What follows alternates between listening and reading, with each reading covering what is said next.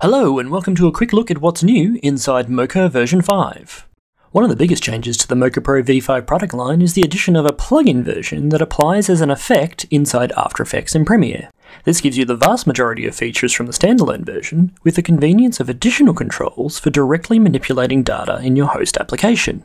To apply the effect to any source layer in After Effects or Premiere, simply select the effect from the Effects menu or panel.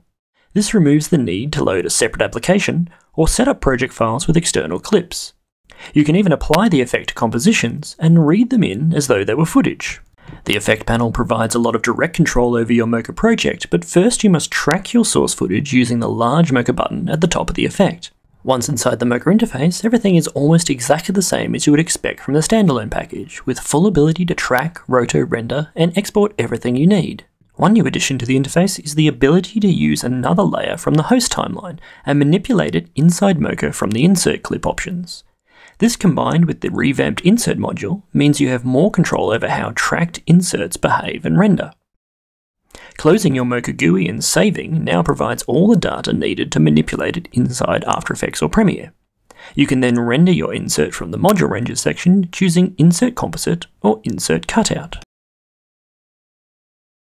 Rendering works in a similar way for all module types. For example, in this Remove project inside Premiere, we want to get rid of the wire.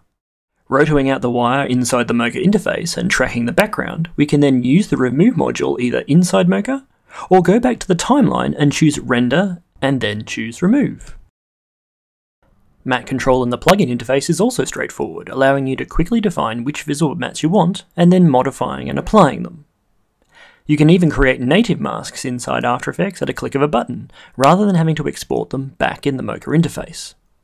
Finally, for After Effects, you can also create tracking data keys in the plugin by selecting a layer from the Mocha project. This automatically creates keyframe data for 5 separate control points, which you can then use for powering expressions in the rest of your comp. The Mocha Pro plugin for Adobe is a massively powerful toolset, providing you with key features of Mocha Pro directly via your effects panel. For more information on Mocha V5 and the new Mocha plugins, please visit the website at imagineersystems.com.